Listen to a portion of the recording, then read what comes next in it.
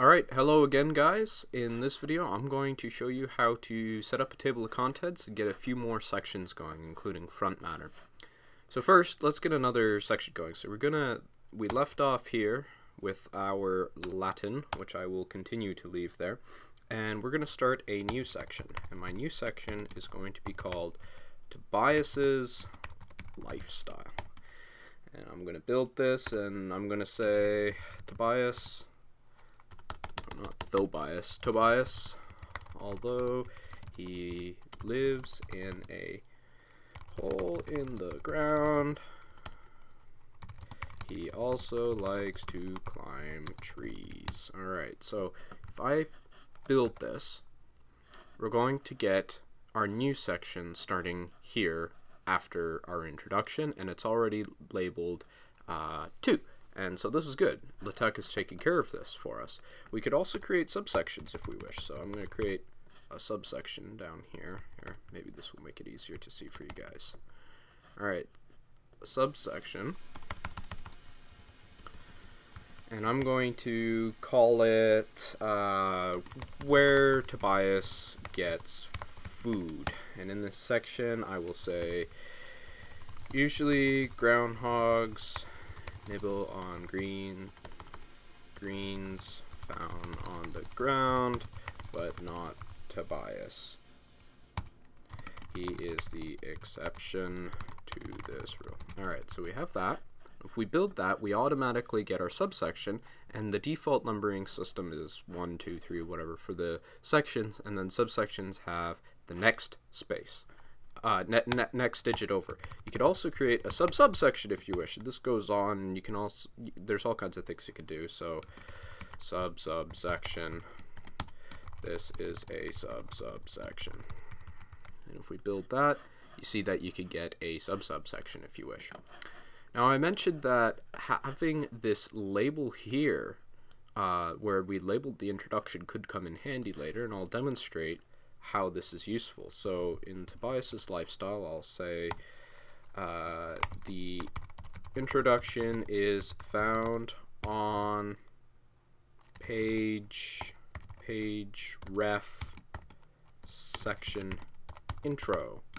Yeah, and that's exactly how it reads. See, the introduction is found on page 1, and this is page 1.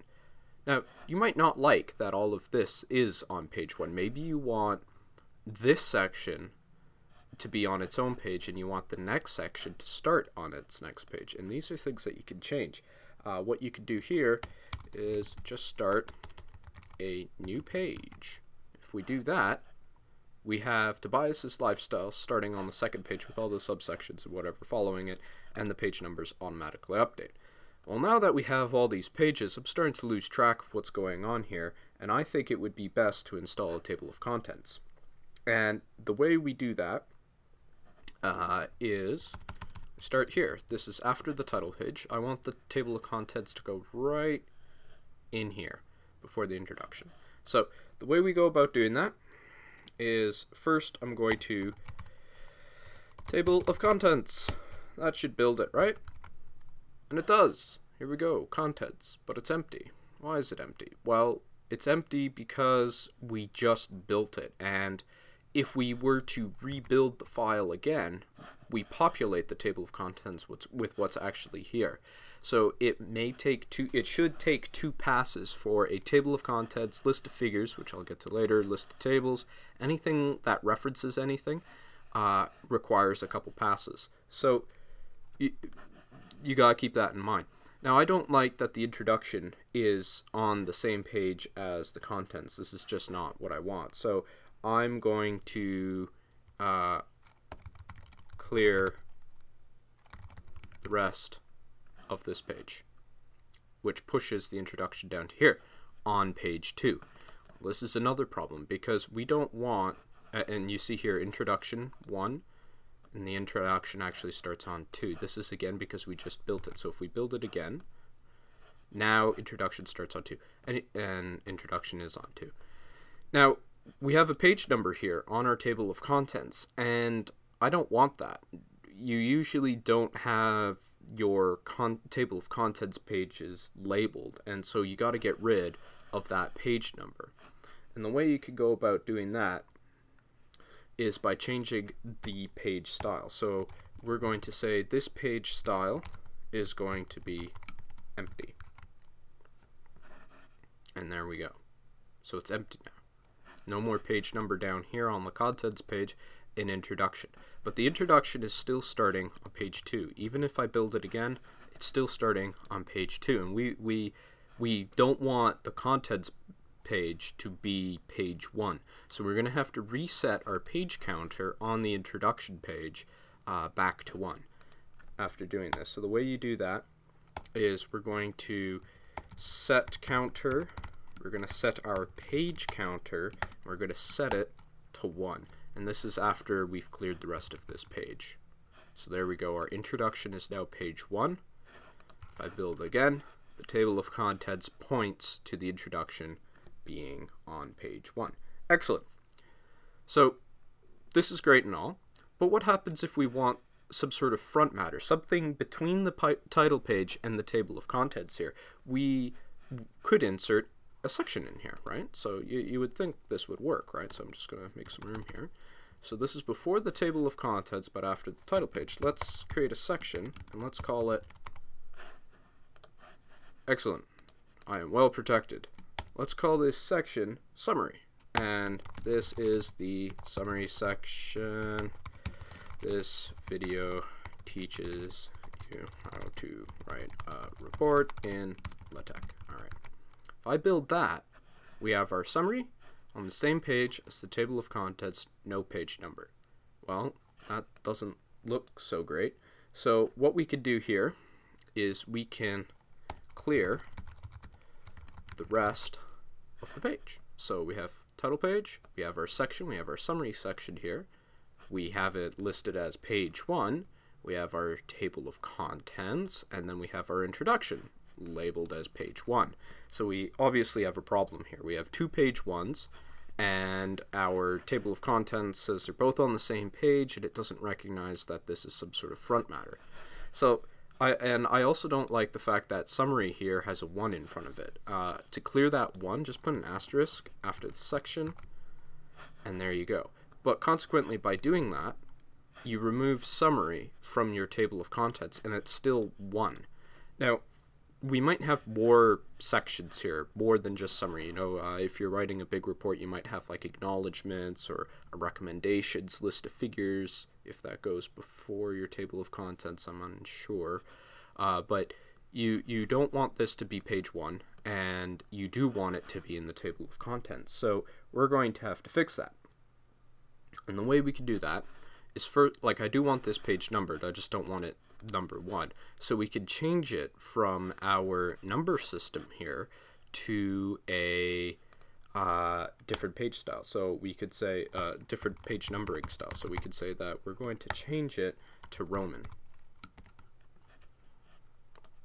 And let's put that before the section. So if I do that, here we go. So summary is on page I. Okay, cool. It doesn't show up still because we haven't told it to.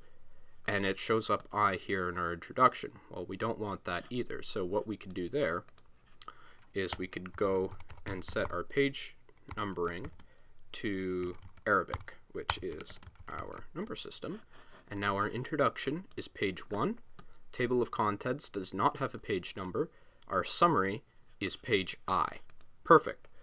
Almost. So what else we need is we need to get it showing up inside of our table of contents. And how do we go about doing that? Well, what we could do is immediately after the section heading, let's just make some space here. So this is front matter stuff. Should probably get more comments going in.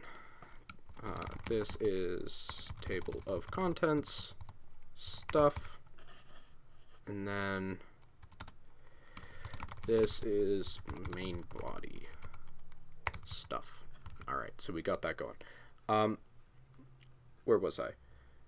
I want to add summary into our table of contents. So the way we could go about doing that is after our section summary, we can add contents line. So this is adding a line of contents to the table of contents. It is going to be a section, and we want a number line.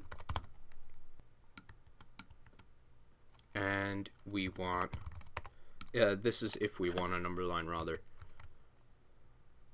And build once more, and there we go. So we have our summary inside of our contents. So what we have now is we have a title page, we have front matter, and we can extend this if we wish. So let's create a, so we've cleared that double page. Let's create a section.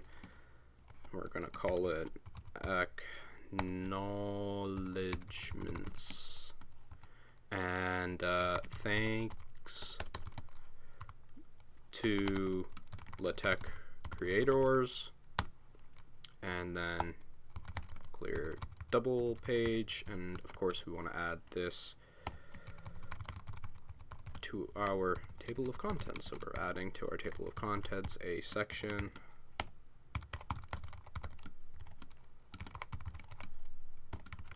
If we do that, and we have our acknowledgement section on a separate page. If we wanted it to be like that, it's page II, and on the second, oh, we don't want to call it summary. What am I doing? We want to call it acknowledgements. And on our second pass, we have our acknowledgements II, and our introduction still starts on page 1. So there you go. That's all there is to it for creating front matter in front of your table of contents. In the next video, I'm going to show you how to get a figure inserted into your report, as well as a table. So likely you're going to want to import data. I might break it up into a couple videos because the data one could, the table one could involve a little bit of time. But I'm going to show you how to get a figure inserted. I'm going to show you how to get lists and a list of figures inserted, as well as tables and a list of tables. So I hope you see me then.